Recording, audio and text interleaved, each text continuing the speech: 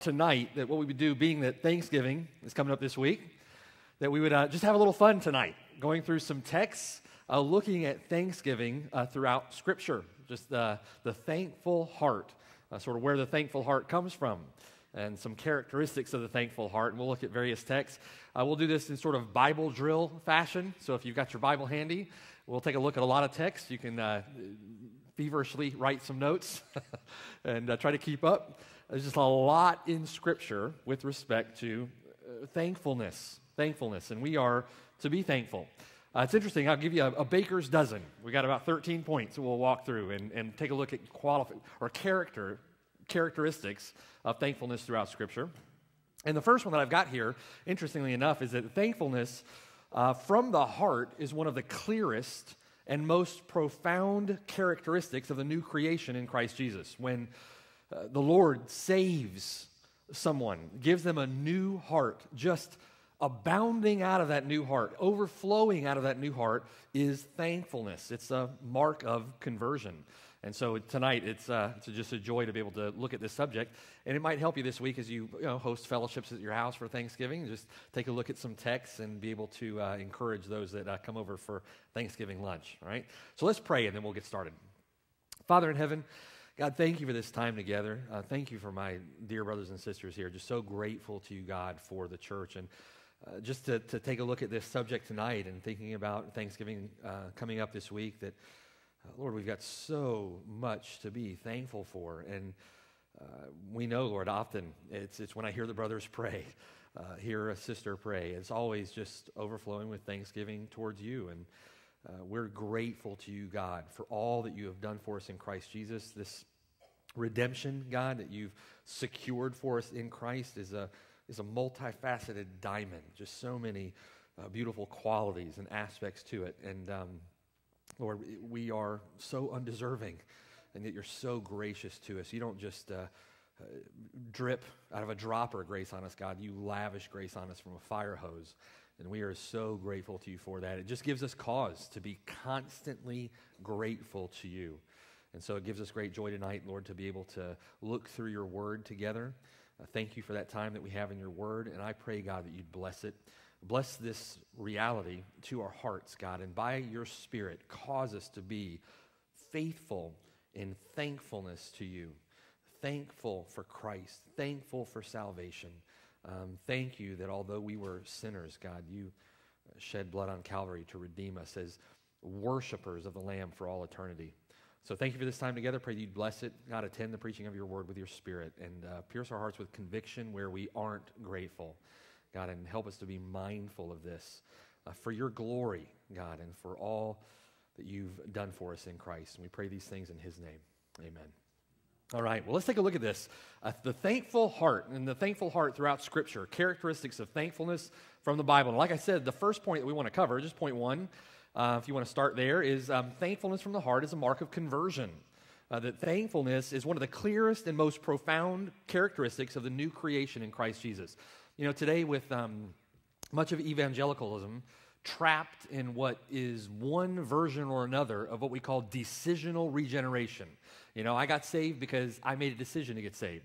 I got saved because I chose to walk an aisle. I chose to say a prayer. I did this, that, or the other thing. I got baptized, whatever that may be.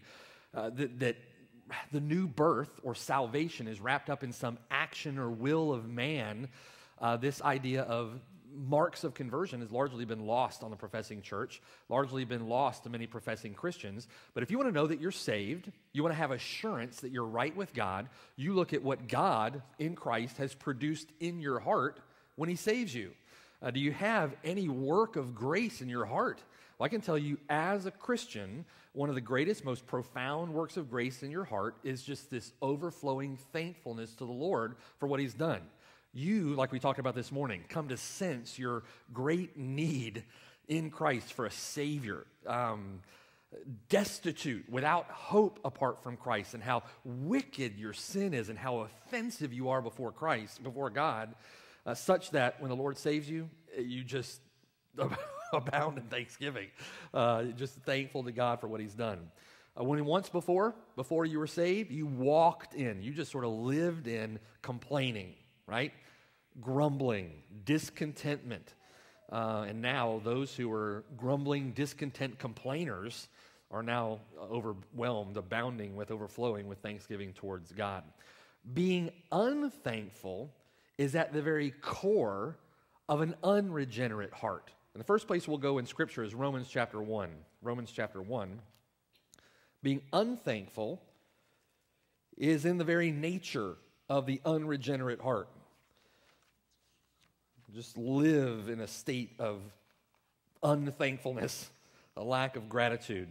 We see that in Romans chapter 1, and look beginning in verse 18.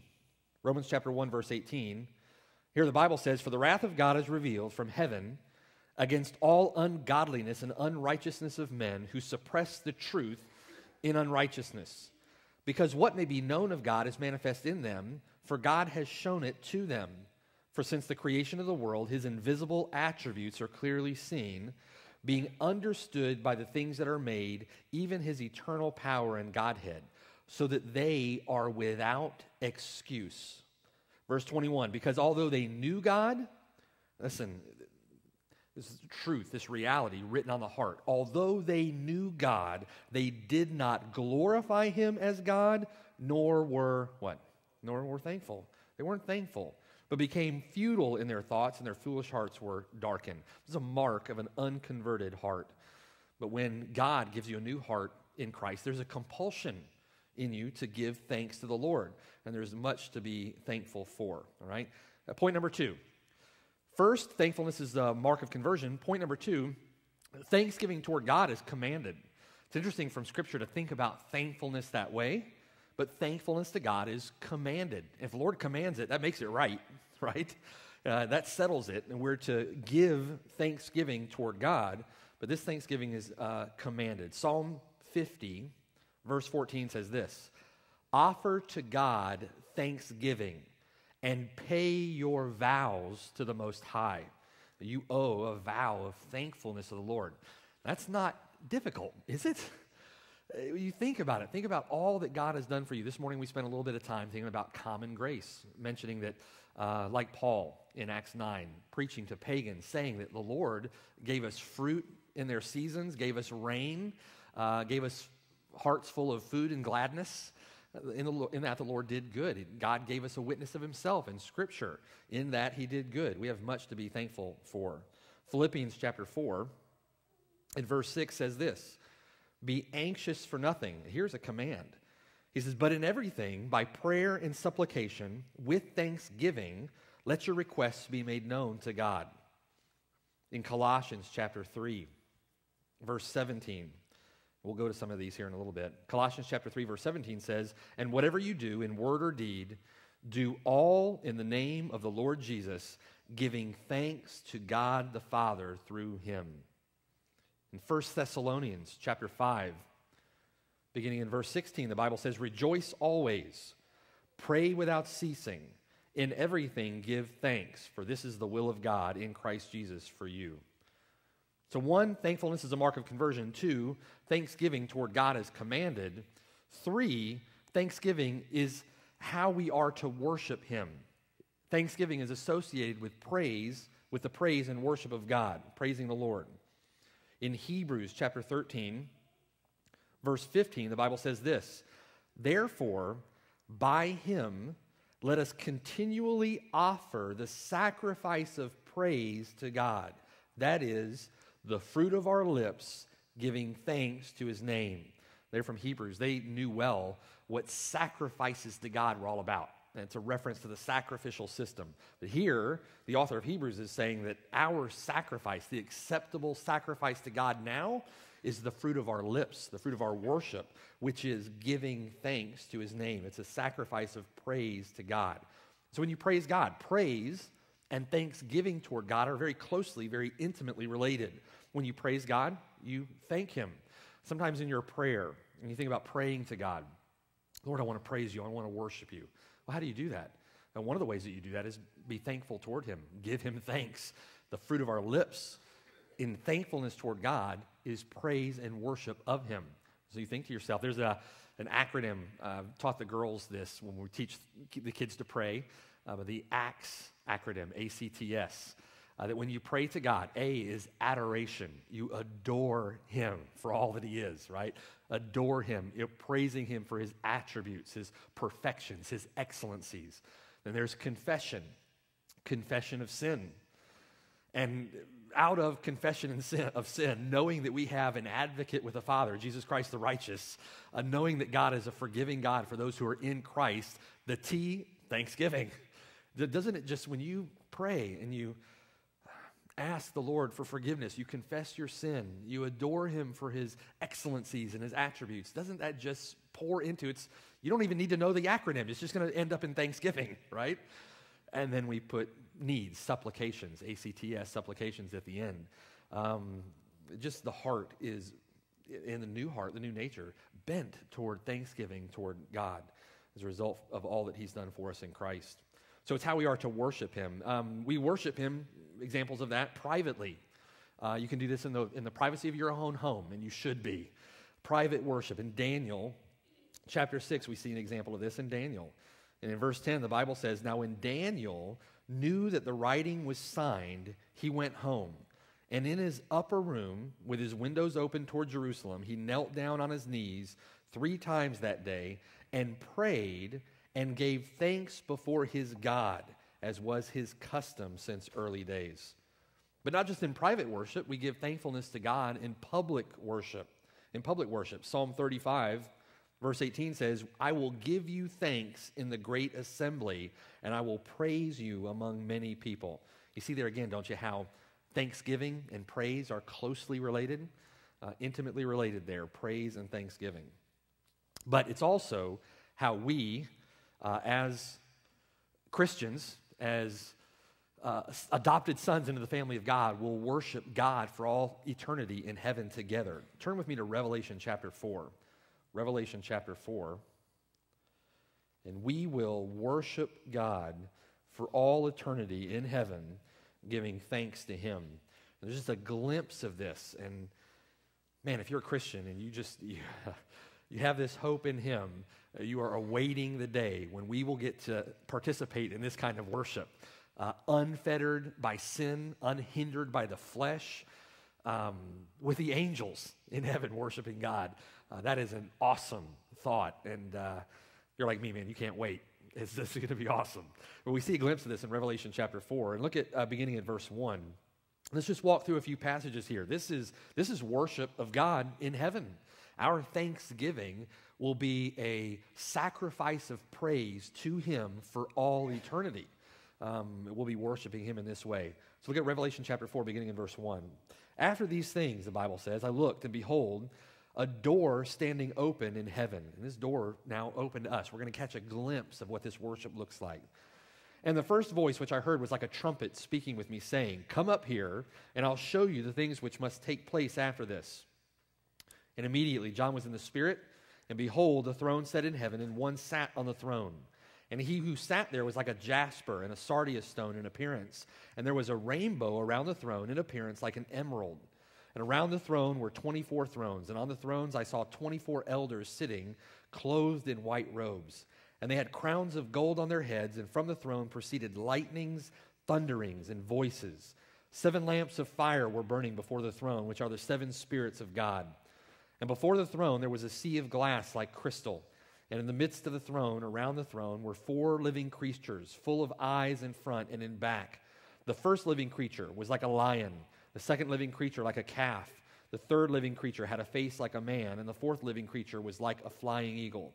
And the 4 living creatures, each having 6 wings, were full of eyes around and within, and they do not rest day or night, saying, 'Holy, holy, holy, Lord God Almighty, who was and is to come.'" And you think about the picture of this from Isaiah chapter 6. Holy, holy, holy. When Isaiah was in the temple and he saw the glory of God in the temple. And you think about this worship. You've got these 4 living creatures that do not rest day or night. Do you think they get bored singing holy, holy continuously? No way.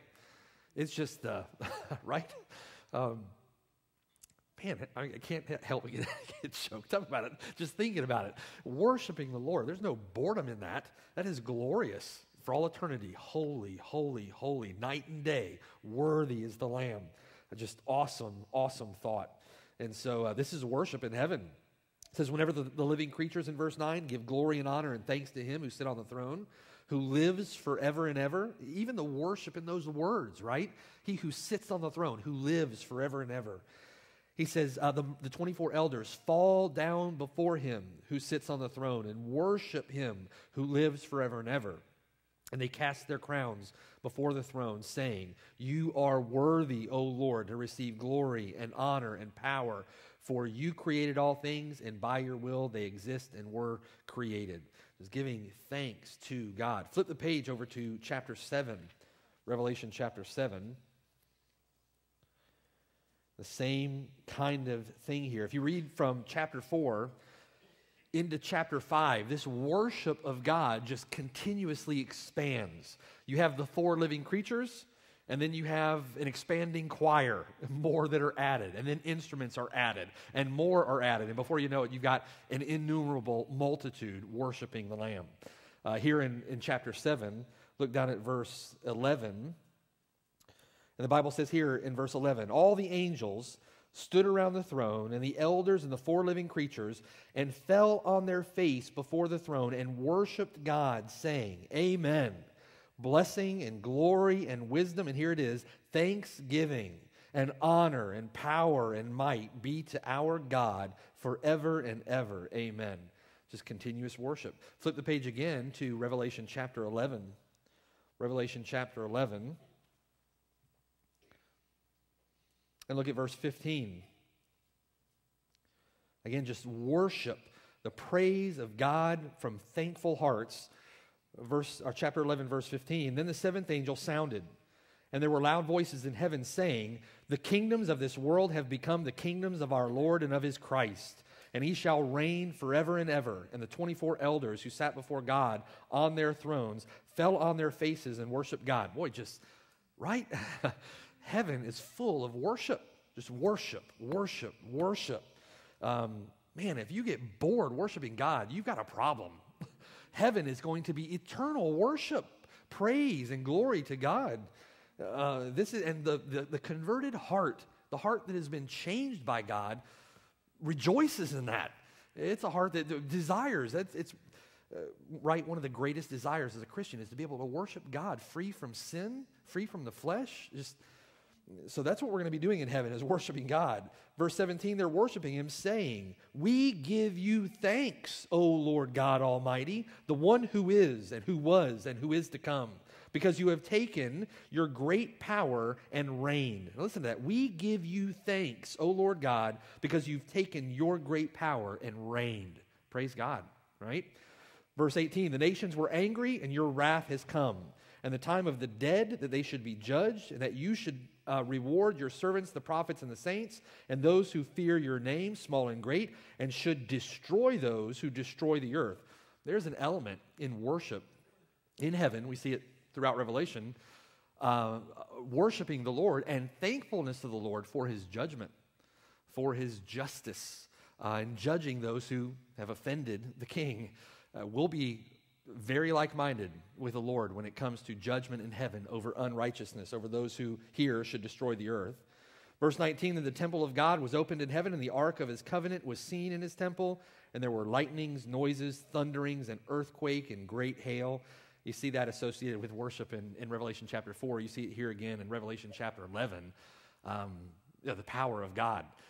Sometimes I think about Mount Sinai, and hearing the thundering voice of Almighty God, seeing the thunderings and the flashes of lightning and the power of God. It's an awesome thought, and it should provoke worship, should provoke thankfulness too, that we're not under the wrath of God.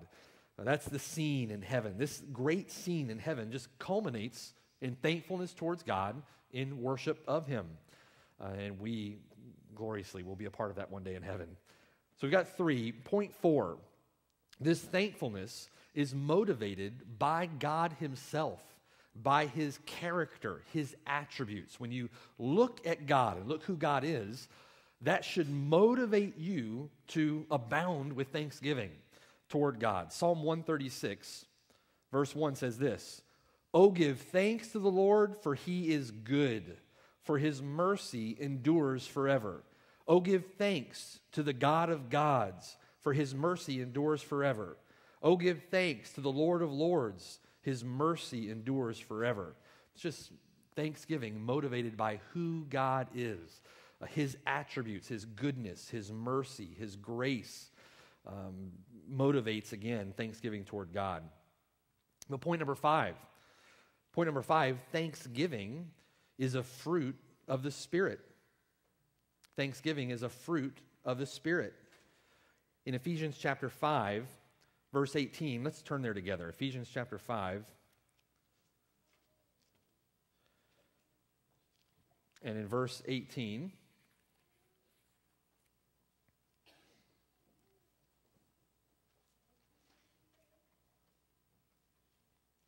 let's back up to verse 15. Ephesians chapter 5, verse 15. Here the Bible says, "See then that you walk circumspectly, not as fools, but as wise, redeeming the time because the days are evil. Therefore, do not be unwise, but understand what the will of the Lord is. And do not be drunk with wine, in which is dissipation," worthlessness, waste, right? "But be filled with the Spirit." And after being filled with the Spirit, verse 9, you're going to be speaking to one another in psalms and hymns and spiritual songs, singing and making melody in your heart to the Lord, giving thanks always for all things to God the Father. Can't take that lightly in verse 20. That is a profound statement. Giving thanks always for all things to God the Father. Is he just speaking with hyperbole there? No, we're to give thanks in all things, always. When Scripture says to pray without ceasing, so we're to have an attitude of unceasing prayer towards God. And that is, not only it's a fruit of the Spirit, but it needs to be cultivated in the Christian life.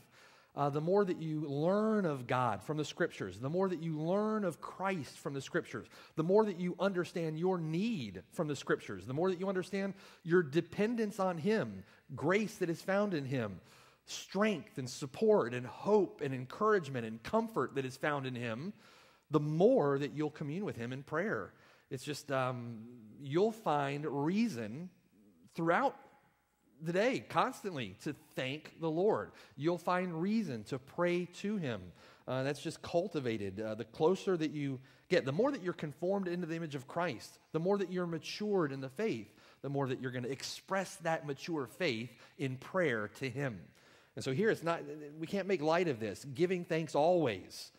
We should always have a thankful heart toward God, and we should be expressing our thanks to Him always for all things. That's obviously not talking about sin there or evil, the sins out of your own flesh. You don't give thanks for the sins out of your own flesh, but giving thanks in all things to Him, all things.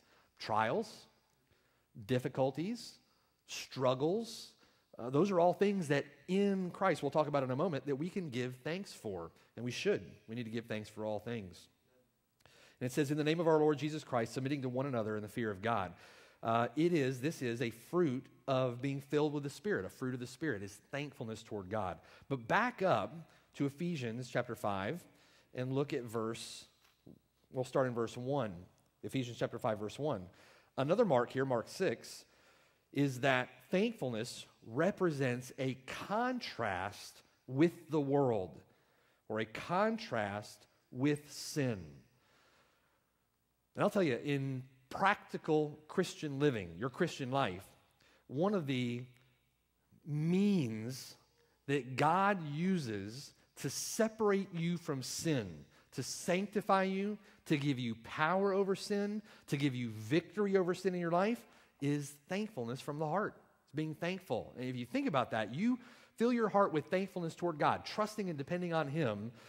It is helpful to you in the battle against sin. It is contrasted with the world, contrasted with the sin. Look at Ephesians chapter 5, beginning in verse 1. It says here, "Therefore be imitators of God as dear children, walk in love as Christ also has loved us and given Himself for us, an offering and a sacrifice to God for a sweet-smelling aroma.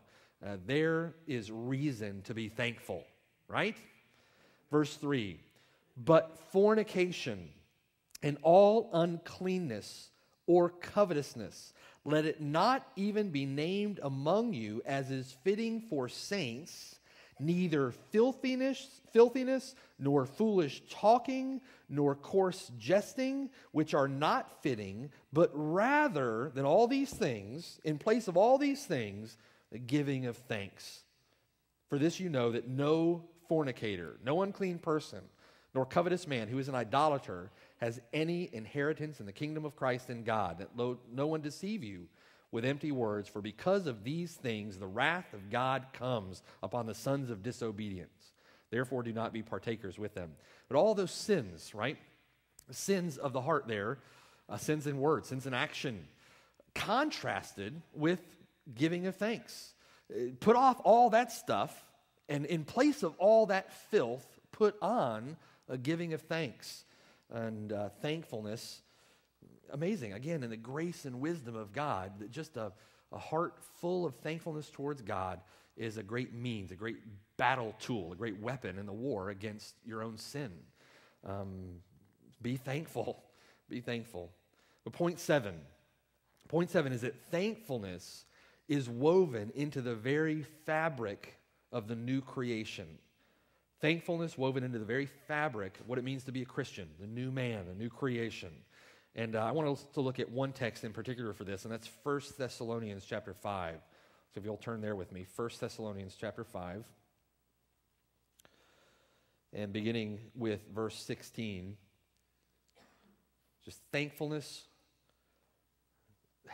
permeating the new life in Christ is woven into the very fabric of what it means to be a Christian. Everything to do with your Christian life.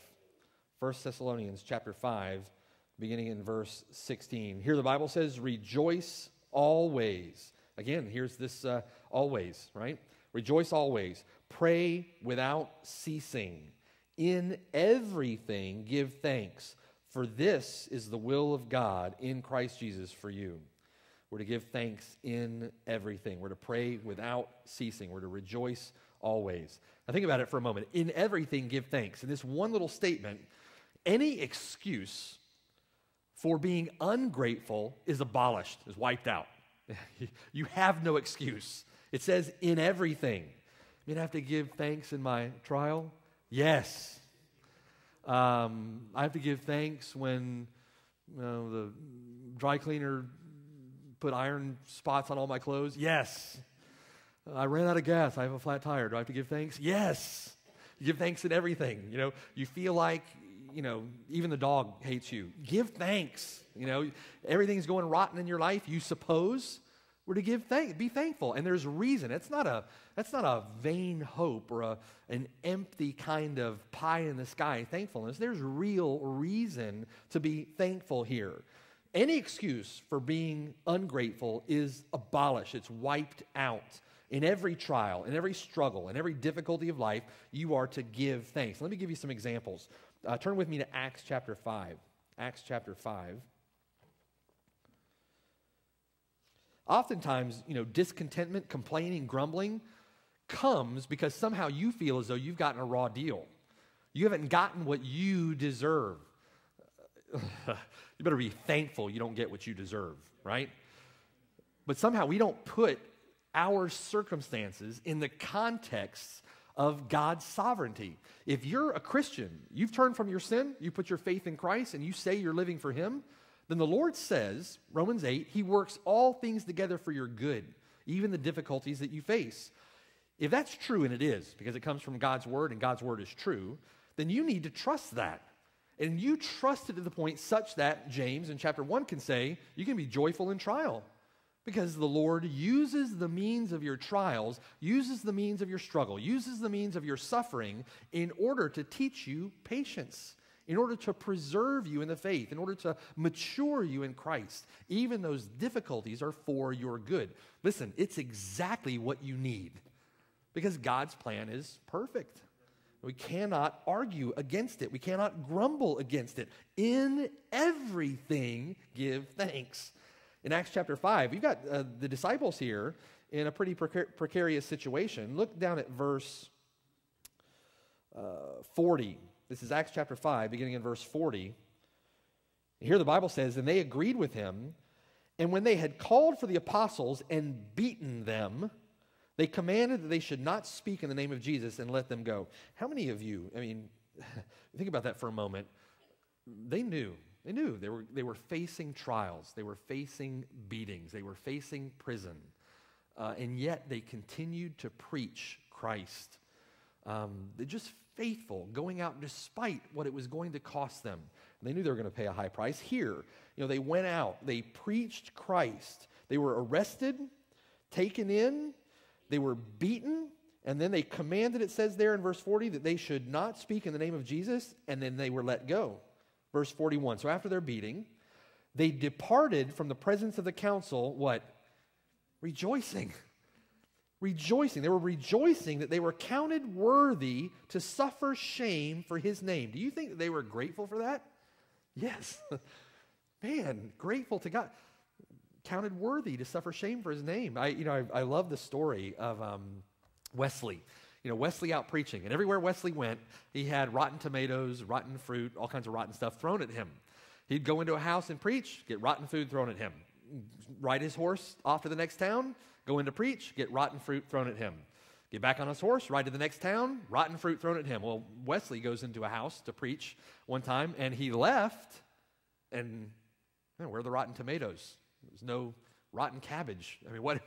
He's driving along. He comes to realize that he just left preaching and wasn't persecuted, didn't get anything rotten thrown at him, and immediately Wesley stops his horse, gets off, goes to the side of the road, and prays to God. God, please forgive me if I've, in his mind, compromised the gospel or done something wrong because I didn't get persecuted at the last house. And immediately a farmer, it was said, that was in the field, overheard Wesley pray, and so picked up a rock and threw it at Wesley. But you think that Wesley was thankful, right, for that affirmation from God in his persecution that he was preaching Christ. And, right, that was affirmation to Wesley. I'm doing something right for the Lord here, and the Lord is affirming this because I'm being persecuted. Thankful to suffer shame for his name, even in trial, even in great difficulty. Look over at 1 Peter chapter 1. See another example of this, 1 Peter chapter 1. Thankfulness, just woven into the very fabric of the new creation, woven into the fabric of the Christian life, such that we can be thankful in everything giving thanks. 1 Peter chapter 1, and look down in verse 6. These trials, these difficulties, these struggles didn't come about because they were, jerks, or because they had a, terrible personality that no one could get along with, or because they were hard to work with on the job. No, the persecution came around because they were witnessing for Christ, because they were preaching the gospel, because they were being faithful to the Lord. And look at 1 Peter chapter 1, beginning in verse 6. In this you greatly what? You rejoice. In this you greatly rejoice, though now for a little while, if need be, you have been grieved by various trials, that the genuineness of your faith, being much more precious than gold that perishes, though it is tested by fire, may be found to praise, honor, and glory at the revelation of Jesus Christ, whom having not seen you love. Though now you do not see him, yet believing you rejoice with joy inexpressible and full of glory, receiving the end of your faith, the salvation of your souls. Just thankful to God, rejoicing in God, even in the midst of trial, in the midst of difficulty. We are, in that sense, to be thankful in everything. 1 Thessalonians chapter 5, verse 18, in everything give thanks. It permeates every aspect of our lives, in every way, in a consistent way. And then he goes on to finish verse 18 by saying, back in 1 Thessalonians chapter 5, for this being thankful in everything, this praying without ceasing, this rejoicing always, these three things is the will of God in Christ Jesus for you. That statement refers to all three commands in the passage. It's God's will that you should be constantly joyful. That's the will of God for you. It's God's will that you should be in constant prayer. It's God's will that you express constant thanksgiving. Constant thanksgiving. And it is God's Spirit, right, at work in us, at work through us, through His Word, that enables us and empowers us to do that. You think about that for a moment. The Christian life, all the difficulties that you face, the challenges that you face, the people that you come across, the circumstances that you find yourself in. Imagine how you would have responded to a vast majority of those when you were lost. With not only with no thankfulness, but with anger, right? Or with contention, with ugly, wicked, dark, black heart. But now in Christ, it's the fruit of His Spirit, the fruit of God's at work in you that produces thankfulness in those same situations that you would have once blasphemed God in the midst of. It's a fruit of being a Christian. That's someone who loves the Lord, whose heart has been changed. It's God's Spirit at work through His Word in you that enables that kind of thankfulness. And that should be a prayer to the Lord. Lord, God, mature my faith. Strengthen my trust in you, God. Inflame my thankfulness toward you for all that you've done for me in Christ, and help me live a life that is just filled with gratefulness to you for all that you've done. We need to pray that the Lord would mature that in us as He matures us and matures our faith. All right, point 8 on your notes. Point 8, thankfulness will get us through these trials and difficulties. Thankfulness, we're to be thankful in everything. It's in our very fabric. It's in our Christian DNA, so to speak. And it's thankfulness, it's that heart of thankfulness, it's the fruit of God's Spirit that is going to get us through it. Turn to Philippians chapter 4. Philippians chapter 4. So not only is it a fruit of the Spirit that's going to show up in the midst of that, but God, in His grace and in His wisdom, uses that thankfulness to get us through it. Get us through those difficulties in life. Philippians chapter 4, and look beginning in verse 6. Philippians chapter 4, verse 6. Here be anxious for nothing, but in everything, by prayer and supplication, with thanksgiving, let your requests be made known to God. And the peace of God, which surpasses all understanding, will guard your hearts and minds through Christ Jesus. Here, prayer is the primary thing being spoken. It's the primary action that is at concern here in this passage. But thankfulness in prayer is the primary attitude that's being talked about. Thankfulness in prayer. Now, if you understand the sovereignty of God, God is in control of all things. You can think about your plans and devise your plans and attempt to work your plans, but it's God who directs your steps. God is in control of everything, right? Understanding God's sovereignty, again, back to that statement, it is such a powerful promise that God in His sovereignty works every detail. I don't know how an Arminian gets through much of the day when it comes to trials and difficulties and struggles and those circumstances of life, apart from understanding and appreciating and grateful for the sovereignty of God.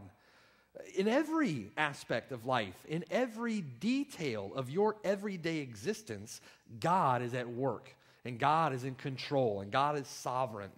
And He works every one of those details together for your good. In that sense, you think about it now, God's not afar off. He's not distant. He is near. He is right there in everything, in every circumstance, in every situation. He is near. Now, this should cause the Christian, that understanding should inflame, embolden the Christian to react to trials with a thankful heart in prayer, right? Thankful prayer, an attitude of thankfulness in prayer. Now, prayer, again, being faith, dependence, and trust expressed. Prayer is an expression of faith. It's an expression of your trust, your dependence on God. Understanding of all of that, and understanding that prayer is faith expressed, then prayer, thanksgiving in your prayer will be the antidote to anxiety, to worry, How can it not be if you trust the Lord? If you trust the Lord in those circumstances, how can you worry in those circumstances if you understand God's sovereignty and you're trusting him in it? How can there be anxiety when you just rest in God for all that he does? I tell you where anxiety and worry should come from. Anxiety and worry should come from you when you're not in Christ. If you're living apart from Christ, I don't know how you make it. I don't remember how I made it when I was a lost person. I was just ignorant, blissfully unaware. But when you're in Christ, you can trust in all of that and be thankful. And the thankfulness gets you through the trial. The Christian approaches all of this in faith with an attitude of thanksgiving. Thankfulness, think about it now, thankfulness dispels doubt. Let me give you an example of that. Lord, I'm so grateful. What are you grateful for, right? You're going to pray in thankfulness to God. Like, God, I'm so grateful that I can trust you. So grateful, God, that you are sovereign and control of all things. So grateful, Lord, that I know that you intend this trial for my good. So grateful, God, that you've orchestrated all things that come to pass and that I can trust you and depend on you and worship you and praise you. Thank you, God. Thank you. But God, I doubt this. Those two things can't coexist, right? Lord, I'm doubtful. I'm worried about this over here. God, thank you for being in control of all things. I'm sure what's going to happen over here, and it's giving me cause for worry, giving me cause for doubt. See what I'm saying? A thankful heart here dispels doubt. Thankfulness for God's sovereignty, thankfulness for God's working dispels worry, dispels fear. It dispels anger or blame shifting. God, thank you for helping me through this trial that so-and-so over here made happen. No. When you understand that God's in control of everything, you know exactly where the trial and the struggle comes from. Thankfulness dispels anger, dispels blame shifting. Thankfulness cultivates faith. When you pray, and you pray with a thankful heart, it bolsters your trust, bolsters your dependence on God. It bolsters your faith. God, thank you. Again, it goes back to, what are you going to thank him for when you pray? You're going to thank him for taking care of you. Well, that's faith, trusting him to take care of you. God, thank you for this, that, and the other thing. Well, that's you trusting, expressing faith in God for having done this, that, or the other thing. Thankfulness just cultivates our faith in God. Here's an example. God has made a promise to you, to me, in 1 Corinthians chapter 10, verse 13. And here's the promise. It says there, no temptation has overtaken you except such as is common to man. But God is faithful, who will not allow you to be tempted beyond what you are able, but with the temptation will also make the way of escape that you may be able to bear it. So now, question comes. Do you trust in God's promise? Do you take him at his word? Do you believe what he just said? He's not going to give you anything you can't bear. He's not going to give you any temptation that's going to tempt you beyond what you are able to withstand. And in the temptation, he's going to give you a way of escape. God made you a promise in that. So do you take him at his word? Do you believe him? All right. So then when you pray in thankfulness to God for his promise, and you bolster your faith being thankful to God for the promise, and you live according to that. You give thanks for it. In that, praying with thankfulness to God for his promise to you in 1 Corinthians chapter 10, verse 13, that should dispel in you any doubt. It should dispel fear. It should dispel anxiety. It should dispel worry. And it should build in you faith. God, I'm trusting you. I can't trust anything else. I can't trust my own flesh. I can't trust my own deceitful heart. I can't trust this wicked world. I can't trust this wicked world system that's under the sway of the wicked one. I can't trust anything else, God, but I can trust you. And I can trust your promise. You have promised it. You've said it in your word. I can take it to the bank. It is true, and I know it. And so, Lord, I'm trusting you. Doesn't that dispel, or shouldn't that dispel anxiety? Should it dispel worry and, doubt? And, yeah. So thankfulness, the very thankfulness that is woven into your Christian DNA that rises up in you even during the midst of trial is the same thankfulness that will get you through the trial by trusting in him and building on his promises and depending on him and cultivating your faith. It is an awesome thing, right? It's cultivate thankfulness in your heart.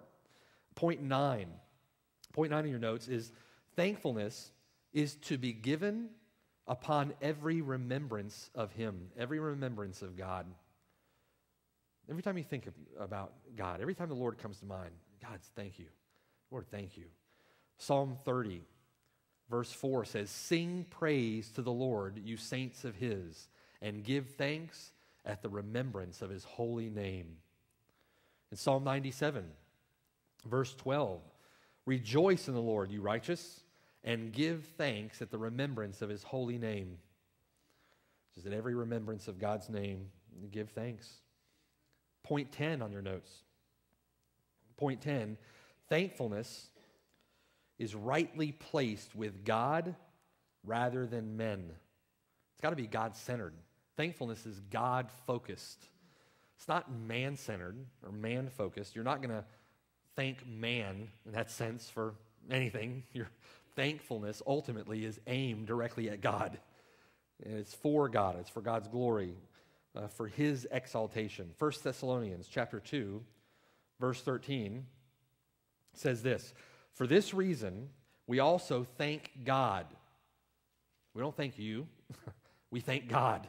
"For this reason, we also thank God without ceasing, because when you received the word of God, which you heard from us, you welcomed it, not as the word of men, but as it is, in truth, the word of God, which also effectively works in you who believe." So it's not right, is it, to, boy, I'm so thankful to you for all the work that you do in your sanctification to mature yourself in Christ and to make you more like Christ. It's like, that's foolishness, right? I'm bound to give thanks for you, always, brethren, beloved by God. The thankfulness is toward God for all that God does in you. The thankfulness is for God. I think about you all the time. I love this church. I love my brothers and sisters, and many of you often you just come to mind. I'm like, God, thank you. I'm thanking God for you because you're such a good brother, because you're such a good sister, or I see your faithfulness to the Lord, or I see your service to the brothers and sisters around here. I see your service to God, and so it's like. We go up to each other. Thank you so much, brother, for helping me out with that. Or thank you so much, sister, for having that conversation with her. We thank one another. But ultimately, when we think of one another, thank you, God. Thank you, God, for that brother. Thank you, God, for that sister. Thank you for their service to the body for you, or through you, because of you. We give thankfulness. Our thankfulness is directed toward God. It's got to be God-focused. Point 11 is you must be resolved to give thankfulness. You got to be resolved to be thankful.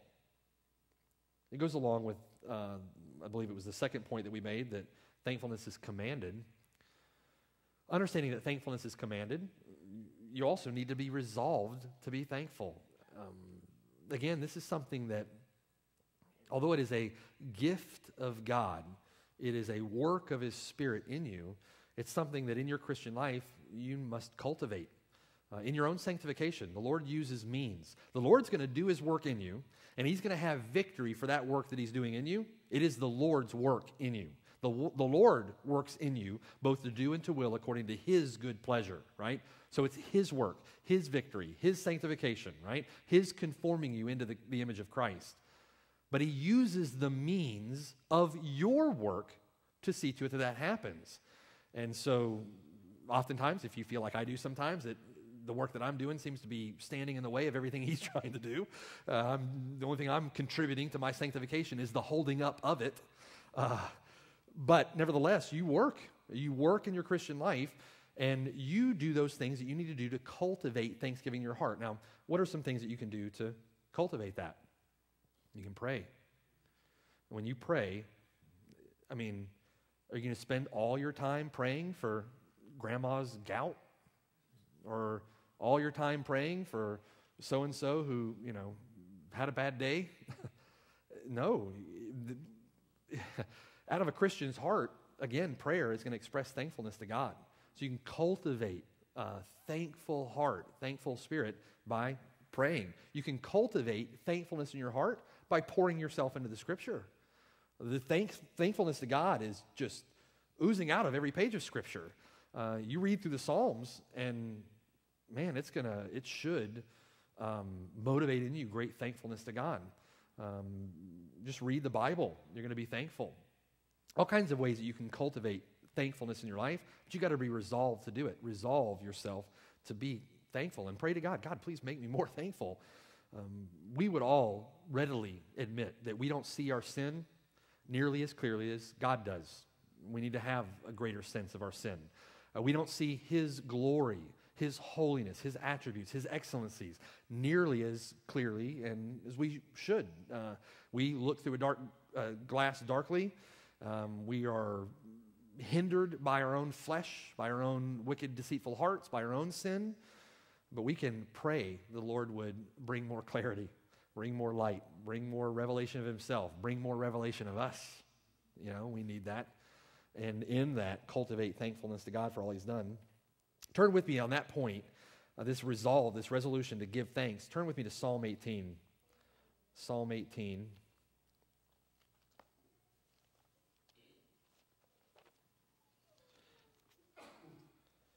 Just being resolved to give thankfulness to the Lord. In Psalm 18, look down beginning in verse 46. 46.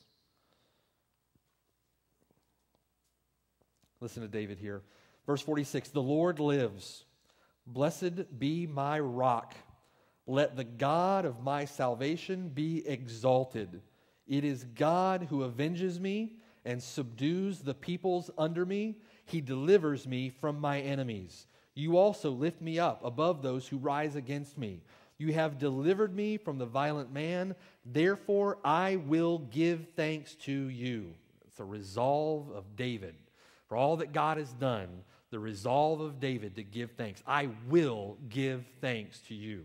It's a resolution on his part to give thanks to God. Therefore, I will give thanks to you, O Lord, among the Gentiles, and sing praises to your name.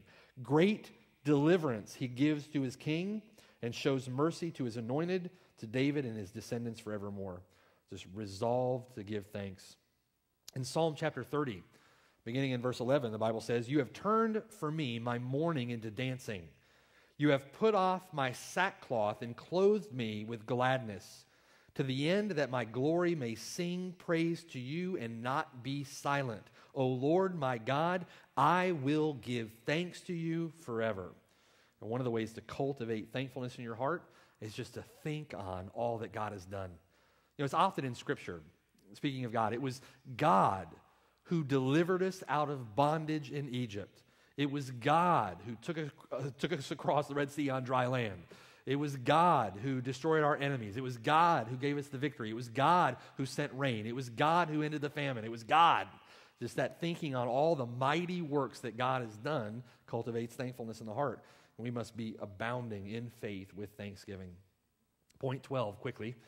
Thanksgiving is an attitude. And that attitude of thanksgiving is because of Christ. It's because of Christ. In Colossians chapter 2, beginning in verse 6, the Bible says, as you therefore have received Christ Jesus the Lord, so walk in Him, rooted and built up in Him and established in the faith, as you have been taught, abounding in it with thanksgiving. When you see there walking in Him, that word walk means a daily life. It's your daily conduct. It's how you live the Christian life. And in that walk, you're to stand in the sufficiency of Christ through every part of your life. It's resolute, it's unwavering, it's faith-filled, it's a forward-stepping walk. And that walk is also a means of describing our union with Him. We say we walk with Christ, or we're in our Christian walk. It's a way of describing our union with Him. And in our union with Him, we're to be like Him. I love this hymn. This hymn says, oh, to be like Thee, blessed Redeemer, this is my constant longing and prayer. Gladly I'll forfeit all of earth's treasures, Jesus, Thy perfect likeness to wear. Oh, to be like Thee, blessed Redeemer, pure as Thou art. Come in Thy sweetness, come in Thy fullness. Stamp Thine own image deep on my heart. It's to be like Christ. And the more that the Lord conforms us in the image of Christ, the more thankful we become. The more thankful we are in Christ. It's our thankfulness, this attitude of thankfulness is because of Christ. Because of Christ in every way. Because of what Christ has done, but because of the work that Christ does in us, Because it is his image that we're being conformed into, it informs and it matures and it strengthens that heart attitude of thankfulness toward him. It finishes up that statement in verse 7 saying that we are to be abounding in it, having been rooted and built up in him. And so you think about it, again, that thankfulness, being in him is like a tree with deep roots planted in rich soil, right? Christ becomes the source of our walk, the strength of our walk, the growth of our walk, the nourishment of our walk, day by day being built up, becoming more and more like him. And Christ is everything in this.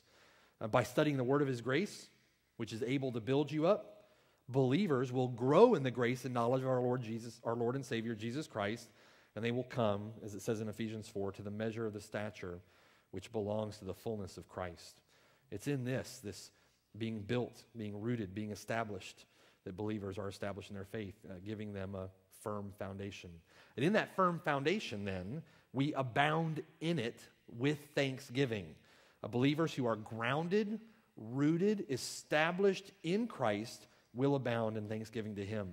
And the blessings that flow to us, think about this way.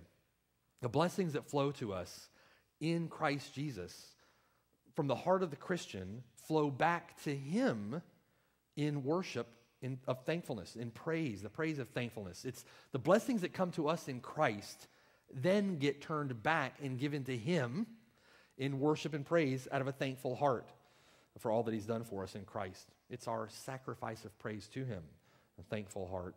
And then lastly, our Baker's Dozen 13, thanksgiving should be given to Christ. Thanksgiving should be given to Christ. In Revelation chapter 11, verse 17, the Bible says, "We give you thanks, O Lord." And can you say this? Can you, from your heart, worship this way? "We give you thanks, O Lord God Almighty, the one who is and who was and who is to come, because you have taken your great power and reigned." Just thankfulness in the heart for God's reign, for the reign of Christ, for his triumph, and for his praise and worship. Let's pray. Father in heaven, God, you have given us an infinite number of things to be grateful for, and in Christ praise you an infinite amount of time to praise you for them, to thank you for them, God, to worship you, to praise you, to exalt Christ. And thank you, Lord, for this indescribable gift. We praise you and worship you, and God, we desire from the heart to be thankful to you in a way that is worthy of you. And we look forward to the day when we'll be with the saints in heaven, worshiping you, fully and finally free from sin, free from this body of death, where we can offer the sacrifice of our praise to you and thankfulness for all that you've done in Christ, and worship you for your great salvation, worship you for all you are, and worship you for all you've done, and praise your name forever. So thank you for this time together. I pray that, Lord, you'd bless my brothers and sisters here, God.